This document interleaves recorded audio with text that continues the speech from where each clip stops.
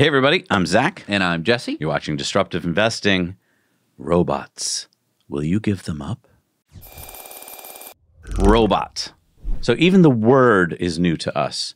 The word robot comes from the Czech word robota, which means forced labor or drudgery. It was first used in this context by the Czech playwright Karel Čapek in his 1920 play RUR, or Rossum's Universal Robots.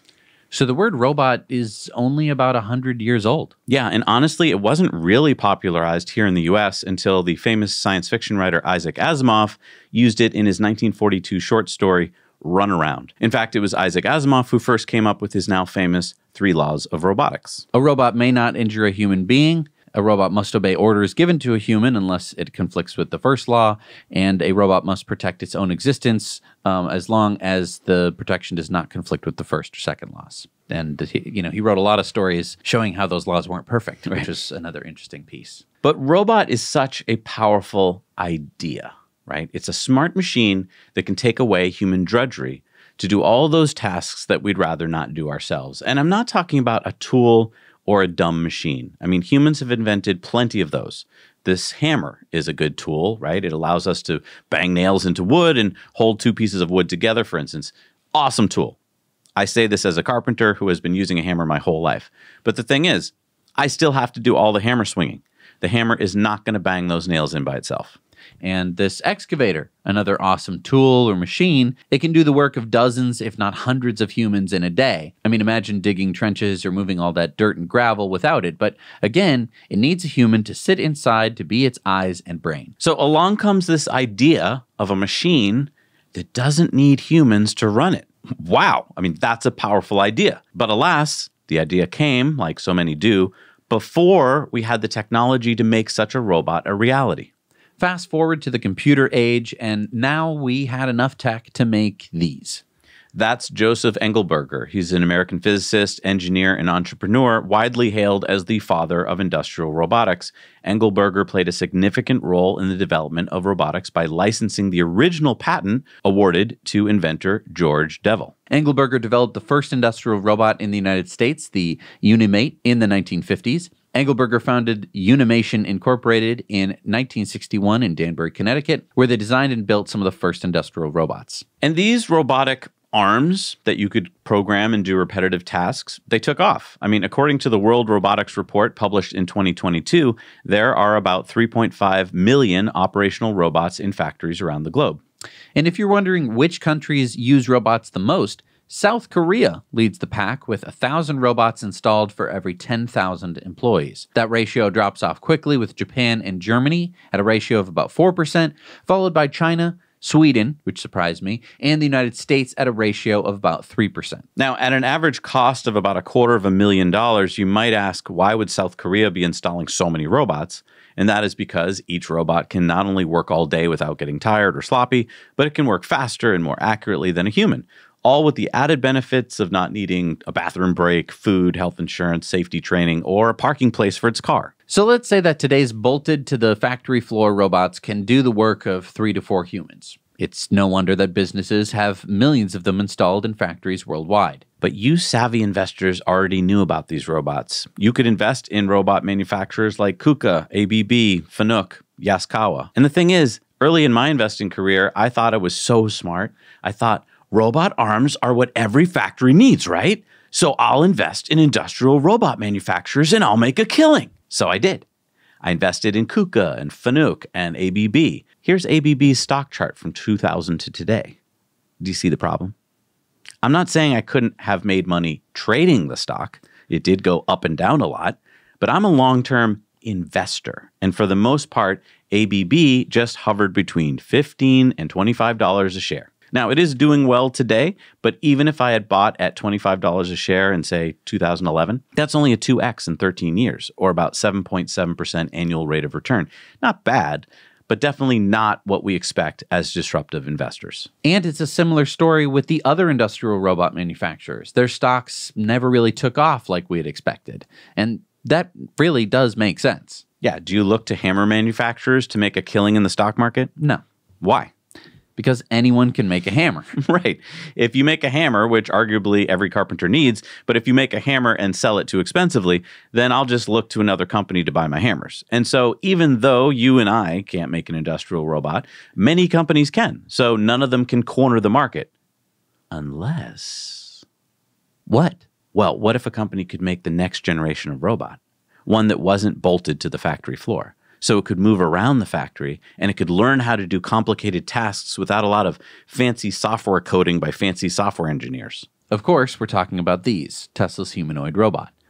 Optimus Gen 2 can already do some amazing stuff. Check this out. And what makes Tesla's Optimus robot so amazing isn't just the fingers bits and the walking bits. I mean, don't get us wrong, that is truly amazing. But the mind-blowing, completely disruptive part is the neural net learning it can do, because Tesla has learned so much about how to train their cars to drive themselves, and then they took all that and applied it to this Optimus, so it can learn like we do, only faster. Funny thing is, we've been talking about how disruptive humanoid robots will be well before these latest videos came out.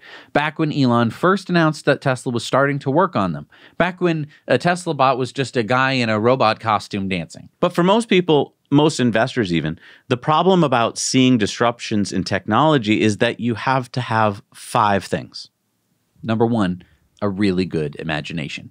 You can't just say, I have a good imagination. It's like a muscle. To make it strong, you have to use it. And believe me, most people have had it beaten out of them. Number 2, you have to be a contrarian. What do I mean? Okay, so I mean, since most of the rest of the people in this world do not have good imaginations, but think they do, you will not hear about how smart your ideas are. You will feel like you are all alone with your crazy ideas about the disruptive future that is coming. Number 3, you will have to keep up with the real news of what is being worked on by companies and innovators, not the marketing department's press releases with CGI videos. You'll have to be very discerning and constantly diving deep to find out what's really going on and who the players are. Number 4, that takes grit and determination, which of course most investors unfortunately don't have. Most investors want to be spoon-fed the answers to the test. Here's your stock picks du jour. Yum, yum, eat them up. And the 5th thing that you need is a longer time horizon than your trader cousins. Most investors today are nothing more than traders. Not traitors, traders. They love the thrill of the trade. It's like betting. They go from one trade to the next looking for that dopamine release of making money. And traders do make money on some of their trades, but there's a very human trait that we share that lies to us and overinflates the winning bets and represses the losing bets. So we walk away from the blackjack table or the stock trading app telling ourselves that we're winners, even if we're not. To invest, to really invest in a disruptive technology like humanoid neural net learning robots, means putting your money down well before the robots start appearing in factories or people's homes. Because if we start investing when the robots are already a reality, it means that we have passed up on the really amazing returns of early investing and instead settle for the returns of a late-stage, low-risk investment. Now, disclaimer, we are not financial advisors. Do not take 2 guys on the internet as your financial advisors. A financial advisor needs to know your situation, your level of risk, all of your goals, and they need to be certified financial advisors, okay? So what we're going to talk about and what we do talk about is just what we're thinking, right? Do your own research. Investing involves risk. But at this point, we want to get to the title of this episode. Robots, will you give them up? And here's why most people don't make big money investing. They just can't see what's coming. So I'd like you to try this exercise and be honest with yourself, because that's the only way you're going to learn anything. Okay, if we went back in time, let's say to 2006, right before the iPhone came out, and I said to you, in about 10 years, you'll have this rectangle in your pocket, this smartphone, and you'll be so addicted to it and all that it can do, that if I ask you to give it to me for 1 week in exchange for $100, a look of terror will come into your eyes and you'll say, heck no, I can't live without my rectangle for 1 week. Remember, this is what I said to you in 2006. So what would your response have been? I would have said, no, there's no rectangle that I'll have in my pocket in 10 years that I couldn't give up for a week. I'd gladly take your $100. What could I possibly need this rectangle for so badly that I couldn't live without it for a week? I have access to the internet on my desktop computer, and I have a telephone. Are you sure you'll be able to do your banking that week without it? I would respond to myself or to you. And I would have said to my future self, banking on my rectangle, I can just drive down to my bank or log in with my desktop computer. I won't need a rectangle for banking. Are you sure you won't need to text anyone that week? Text someone? How about go on your social media? Social media, like MySpace and Facebook? I already pop onto those things using my desktop computer. So why would I need a smartphone to do that? Okay. How about calling an Uber? Or getting directions, or finding out the weather, or getting the news, or unlocking the doors in your house, or unlocking your Tesla, or... What are you talking about? I have a car, which I put gas in every week, and I have a GPS, which tells me where to go. It is called Garmin or TomTom, and it tells me to take a left or a right in 200 feet. And I sometimes miss it because it has a very poor display. But you know what? That's okay because I'm used to that. And the weather and the news, I see it on my television, which is a box that I have in my house. And unlocking the door of my house, I have metal implements in my pocket, which I keep on a loop, a metal loop. And I put the metal implements into the door of my house and I turn it. And if it's the right key, it will turn and it will unlock the door to my house, to my home. And often I go, honey, where are my keys? Yes. Do you see how absurd my question would have seemed just 18 years ago? Most people would have said that they would take my $100, just like Jesse did, and they would give me their smartphone for the week. That's what they would think they would do. What would you have said in 2006? And what would you say now? Would you take the $100 and give up your smartphone for a week? Remember, be honest. And the same would be true if I asked you about other human disruptive inventions before they came out. For instance, the refrigerator. If I explained about that, would you say you would need it? How about the television? How about the airplane? How about the automobile? How about electricity? How about indoor plumbing? The microwave oven? The internet? Before they became reality, it was just too much for most people's brains to comprehend. Why? Because they couldn't imagine this next thing. The first radar-range microwave oven was sold in 1955. It was invented just 10 years earlier in 1945. How many people would have said this if the inventor, Percy Spencer, had told them about his invention? A box that you can put cold food in and then just 60 seconds later it comes out piping hot? Impossible! I've never experienced such a thing. That sounds like science fiction. How would that even work? Would it blow up my house? Even if you could make such a thing, it would be wildly expensive. And today, there are an estimated 1.1 billion microwaves in use worldwide. And the cheapest microwaves cost less than $50. So getting back to humanoid neural net learning robots, ask yourself, will you give up your robot for 1 week if I give you, say, $1,000? Today, most people would say, yes, sure, I'll take your $1,000 because most people don't imagine what this robot will be doing for you. Can you live without your Tesla bot picking up your dirty laundry and washing it, drying it, folding it, and putting it all away? Can you live without it sweeping, vacuuming, and mopping your floors? Doing all your dishes and pots and pans. Washing your windows. Mowing your lawn. Bringing out the trash and bringing in the barrels. Putting away your groceries. Cooking your meals. Walking your dog and picking up after it. Helping your kids with their homework. Doing your taxes. Rotating your tires. Painting your house. Shoveling the snow from your driveway and walkways. Bringing you a beer in your slippers. Giving you a back or a foot massage. We're just getting started here on all the things your Tesla bot will be doing for you.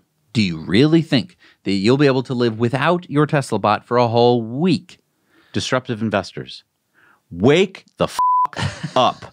We are about to be introduced to the most amazing product humans have ever experienced. And do you know how I know that you won't want to give up this robot for even a week?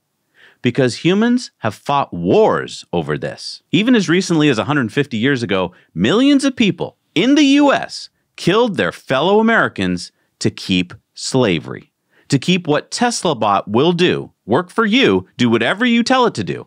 That is such an amazing thing. Not the human slavery part, obviously, but not having to do the drudgery, the repetitive, dirty tasks. Once people experienced that, even though it involved enslaving other humans, they didn't want to give it up. Instead, they convinced themselves that a whole race of people were not really humans just so they wouldn't have to give up having all these tasks done for them. We're about to get that in a product that is not immoral, that does not involve slavery. It will be cheap, safe, energy efficient, and humane. And just like most people in industrialized countries now have the internet, smartphones, microwave ovens, believe it or not, most people will have humanoid robots. The question is, my dear disruptive investors, do you have the imagination to see what is coming? And do you have the determination and the foresight to act today on what seems impossible? We're going to be covering the upcoming Tesla Q1 earnings call right here on Disruptive Investing, so do not change your YouTube dial. Make sure that you hit the subscribe button and the like button. And when you do hit the subscribe button, you can hit the bell notification. You can change that to all if you want to get all notifications of all the content that we come out with. We only do pretty much one video a week, so you're not going to get spammed. Although tomorrow we will be doing the earnings call here on Disruptive Investing. And you know, much of the retail and institutional investing world, most of the financial analysts, they will be focused on Tesla's auto sales and delivery numbers. Why did they drop? Are worldwide EV sales in a slump? Are Tesla's profit margins dropping? I'll bet there won't be one meaningful question from the big financial analysts about TeslaBot. And I bet that Tesla share price will fall after hours because Elon won't give the answers that they want to hear. Again, disclaimer, we're not financial advisors. We cannot predict the future. In my opinion, this is your opportunity to invest in robots before most people even understand what's coming. Thank you so much for joining us on Disruptive Investing. We'll see you tomorrow, and then we'll see you next week on Disruptive Investing.